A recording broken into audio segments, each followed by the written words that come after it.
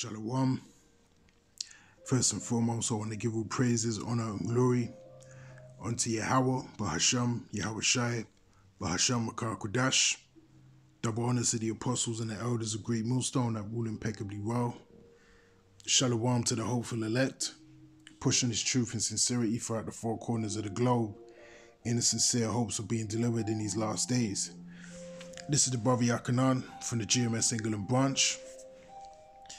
This will serve as a brief video based upon, this news that has been heavily circulating today in the cryptocurrency news arena concerning this executive order that has been put forth by President Joe Biden. All right. And the reason that, this is very significant in the grand scheme of things is because, we know through the spirit and power of Yahweh Hashem Yahweh Shai that they are trying to enforce this new world order. All right. They are trying to enforce, a cashless society. They are in the progression of canceling, the dollar, all right, the US dollar, and, moving over to a totally, digital system, which is the plan to usher in, the beast system. And eventually, pursuant to biblical prophecy, they will indeed make mandatory the CHIP, all right, which is the MOTB. All right, these things are getting ready to happen, in these latter days upon the face of the earth. And that is why all of these significant events are happening, all right, in unison in order to aid biblical prophecy, all right? Because remember, it's all about the will of the Heavenly Father, Yahweh Hashem Yahweh Shai, and it's all about the prophecies that he has foretold us about that would indeed play out in these last days. And we're now seeing, all right, the works of Yahweh Hashem Yahweh Shai in regards to moving these prophecies forward. Okay, so this is a beautiful time, to be alive. This is a very, very beautiful time to be alive, because starting with Elder Apostle and down, we've been warning you, on the highways and the byways, every week in and week out through the spirit and power of Yahweh Hashem Yahweh Shai. We've been warning you, via making these videos, during the week of this system that Esau Edom is putting in place. And many of you are now starting to see that the Israelites, in particularly starting with Great Millstone, were right all along concerning the MOTB, because you have all of these companies pushing forth the biolab technology, pushing forth the brain CHIP technology, and bringing that to the forefront, and running these trials on animals and on humans, and giving your sight back, and all of these abilities, the miracles on the left hand side, putting that into the forefront, because they're getting ready to introduce to you, all right, the MOTB, which all of these mechanisms and additional things that it can do, it's all going to come in the same package. All right. And unless you have the MOTB, you're not going to be able to function on the grid. You're not going to be able to function in the society, all right, that you're currently functioning right now. All right. So we're at the point where a lot of people are going to have to be making decisions in their life. All right. People are going to have to actually choose a side. We're actually coming to that point where people are going to actually seriously going to have to choose a side and figure out, where they're going to be in the grand scheme of things. But we know through the spirit and power of Yahweh Hashem Yahweh Shai that these things are already decided through the spirit. All right. The Lord has already, ordained, particular men, women and children to be delivered in these last days. And he has already ordained particular men, women and children to be destroyed, all right, in these last days. Okay. Everything is already pre-decided through the spirit. Okay. Now, let me click on this one on CNBC. Now it says Biden just put out an executive order on cryptocurrencies. Here's everything that's in it.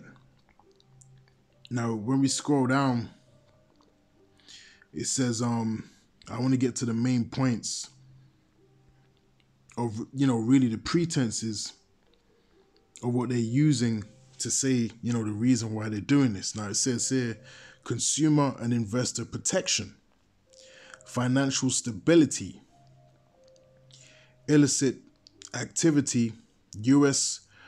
competitiveness on a global stage. And it says financial inclusion, and it says responsible innovation. All right.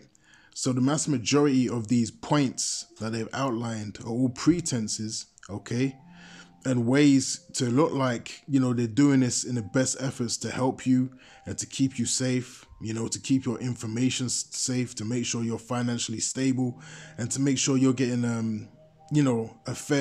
a fair share of what you're supposed to be, getting when it comes to cryptocurrencies and how to deal with them. But we know this is all through control, and we also know through the spirit that, this whole crypto thing was brought to you by the devil. Okay, this was all brought to you by the devil. This whole Bitcoin, Ethereum, and all of these, different coins that you have out there. It's ultimately all controlled by the elite. All right, they're not gonna have, the mass majority of people get rich out of the blue and be financially independent and self-sustainable on their own.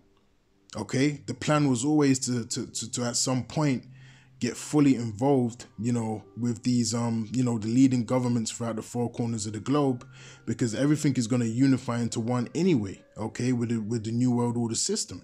So they always knew there was going to be a time where they was going to step in, okay, and then, if you will, legitimize, particular coins, that they might like, that they might, like the technology of or think works the best, and then merge it, with their own government coins, okay? Because they have control over these things, all right? If they want, they can cancel out Bitcoin tomorrow, all right? That's not an issue for them, because ultimately they are in control, okay?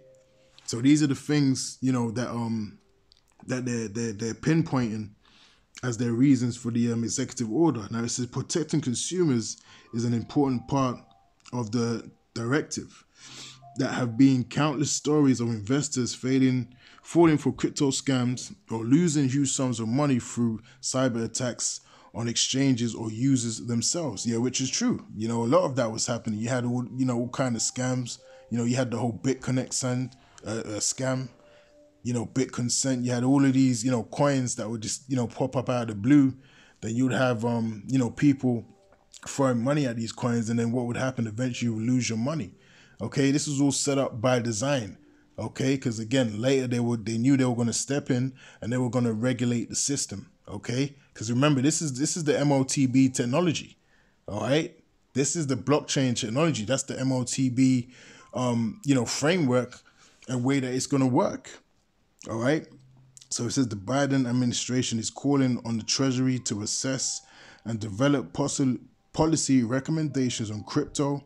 It also wants regulators to ensure sufficient oversight and safeguard against any systemic financial risks posed by digital assets. And it's also about regulating and taxing, the profit that anyone might make on any of these coins. All right, because again, you have people out there that are making serious money, all right, out of these coins, and are able to use it without paying, their fair share of tax in the government's eyes. So that also has to be regulated. And the only way you can regulate all of these issues, all right, and secret, under the table, deals that be going down in that crypto world, is to regulate it by the government and make sure everyone has a CHIP in their body so everything can be monitored. And that's what it's all about. All right, so the first scripture I want to get is in the book of Daniels regarding the policy and the craft, because that's exactly, what's happening here.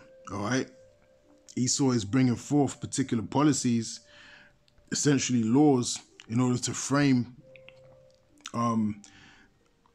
a specific direction in where he wants things to go, which is leading to the MOTB.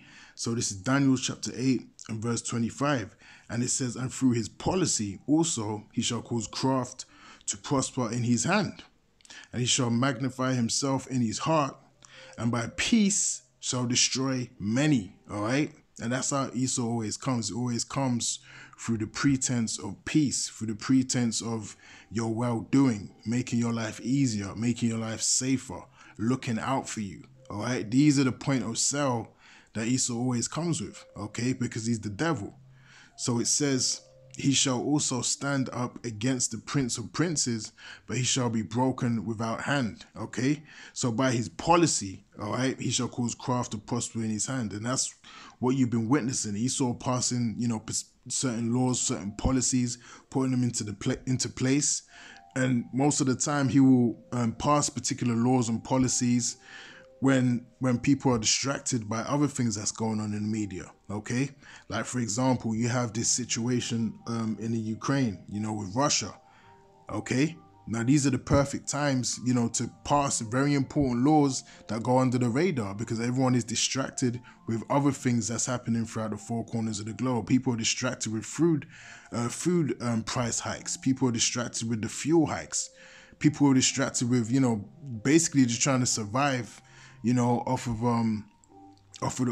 the little bit that they have. Okay, so no one's really thinking about, these things that are happening, behind the scenes. But these things are very important because it's building the way for the MOTB system. And all of a sudden, Esau's just gonna drop, a substantial amount of changes into society, and you're not even gonna see, where it came from. All right. And that's how Esau works. That's how Esau gets down. All right. So through his policy, he shall cause craft to prosper in his hand, and he shall magnify himself in his heart, and by peace shall destroy many. And it says in the book of Obadiah, thy pride have deceived thee. All right. Because ultimately we understand that Esau is deceived, by his pride. Okay. He's deceived by his pride because he actually believes, in his spirit, all right, in his mind, that he's able to pull this off. He believes that he's going to be able to actually, continue and rule, the earth. And then somehow, the Lord is not going to come back. But that's not going to happen because Yahweh Shem Yahushua is going to take him, out of his seat. It tells you in Job, about the bounds. Let me find that scripture. All right, because there's a particular time that Esau has to rule. And then after that time, Yahweh Shem Yahushua is going to cut off, his rulership. All right. So this is Job chapter 14 and verse 5. It says, seeing his days are determined, the number of his months are with thee. Thou hast appointed his bounds that he cannot pass. All right. So the Lord has set up bounds, all right, a threshold, if you will, that Esau, Edom, and his rulership and his power is not able to pass. Okay. And we believe through the spirit and power of Yahweh Shem Yahushua B'Shem V'Kar that we are in the midst of the end of Esau's power, okay? Because the scriptures tell you that the earth is given into the hand of the wicked, and he covers the faces of the judges. Now we believe that power that he has from Yahweh Shem Yahushua, all right, and that time to rule, we believe that's coming to a end right now. And you can see just by monitoring, the way that Esau is perceived throughout the four corners of the globe. You can see by how the other nations are looking at Esau and how they're no longer afraid of him. All right, now everyone's, confident and, willing to challenge the authority and the power of Esau, Edom, and the beast system because he's losing power. All right, he's losing that strength that he once had. And that's because through the spirit and power of Yahweh Shem Yahushua, his rulership is actually coming to an end. All right, so we're going to start witnessing Esau being very erratic, being very impulsive, and doing anything that he can in his power, in his last, futile remains of his power to try and keep in power, okay? So, these are the things we have to look forward to, man, through the spirit and power of Yahweh Shem Yahushua, okay? Now with that, Lord willing, this lesson was edifying, and until the next one, I'll say Shalom.